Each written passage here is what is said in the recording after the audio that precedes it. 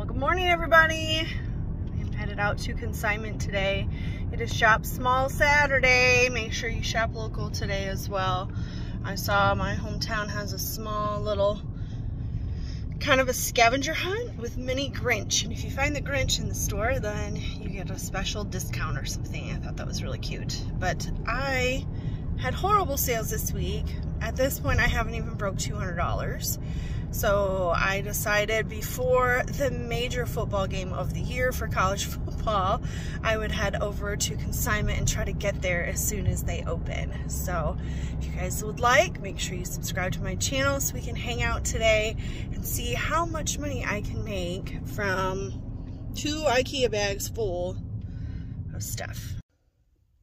All right, clothesman tour is complete. I was the first one in line. I did get here right as they were pushing all their sale items out. I'm trying really hard not to go in here and buy inventory, but got to stay on track. All right, so they bought 6 items today for $19.20, which isn't bad. They bought the Time and True wide leg corduroy brown pants, the Cabby jeans, the Shein, they were like flared black pants,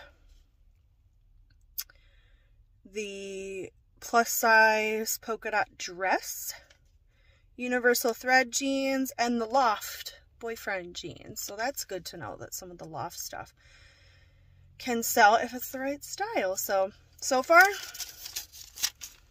$19.20. All right, headed to the next ones. Okay.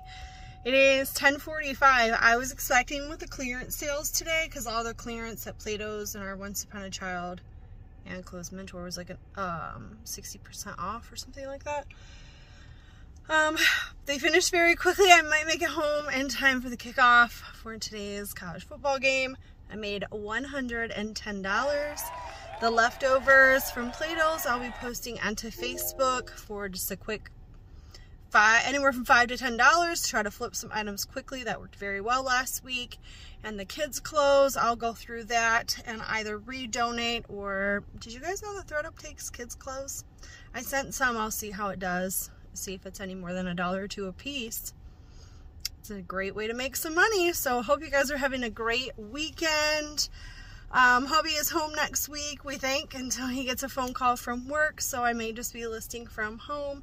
If not, a haul will be a surprise. So thanks again for watching. $110 made at Consignment today. Remember not to put all your eggs in one basket. Find multiple streams of income in your reselling business. See you guys next time.